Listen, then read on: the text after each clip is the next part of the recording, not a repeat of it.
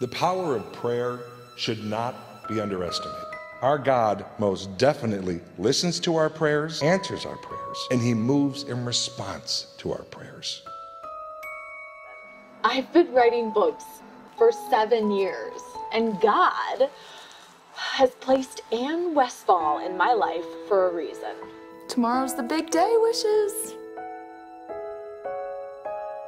They didn't like the book.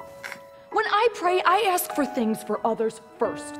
Always putting what I want second, and not once have you answered a prayer where I put my needs first.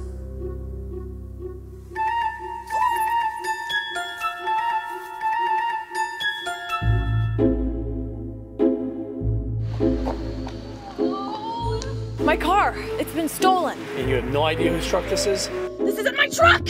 You're in my apartment. I think you have the wrong apartment. There aren't any cats here. A Mexican man is holding my cat hostage. Wow. Mrs. Bennett? I live here?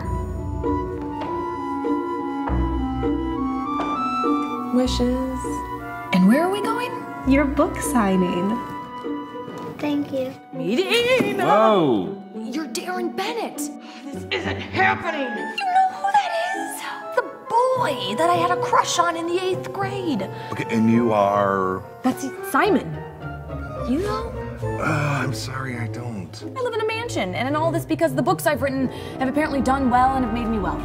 If what you say is true, it would appear that God has answered your prayers.